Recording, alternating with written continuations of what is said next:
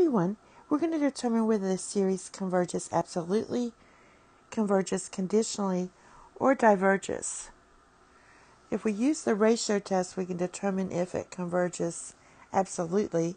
So let's let this part be a sub n. And then therefore our a sub n plus 1 is going to be where you just substitute in n plus 1 here. So basically we're going to use the sum from n equals 1 to infinity, and we're looking at just the absolute value of a sub n. So we don't need this part here, and this is going to equal the sum from n equals 1 to infinity of n squared to the power of 2, or times 2/3 to the power of n. All right, let's do the ratio test now. So we're going to do, if you can't see this, we're taking the limit as n approaches infinity of absolute value of a sub n plus 1 divided by a sub n.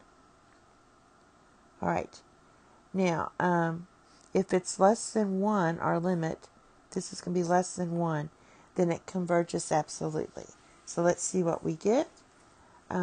Let's do substitution. We're going to get the limit as n approaches infinity of n plus 1 squared times 2/3 to the power of n plus 1 divided by n squared times 2/3 to the power of n. Now looking at these two pieces, this is just going to be 2/3, because this can be written as 2/3 times 2/3 n divided by 2/3 n, because that would be to the first power. So that's just 2/3. We can pull that out and then do the limit as n approaches infinity. Since these are both squares, we can write this as n plus 1 divided by n squared. So this is going to be 2/3. And when you do the limit for this, this is just going to equal 1. So this will be 2/3 times 1, which equals 2/3. It's actually 1 squared, but that gives you 1. So you get 2/3, which is less than 1. Therefore, it is our series is absolutely convergent. Now, for the truncation error, so we're writing truncation error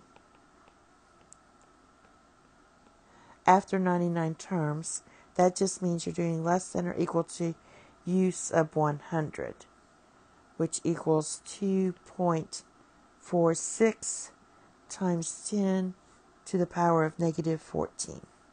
So that's if you need that. Thank you. Have a nice day. Bye-bye.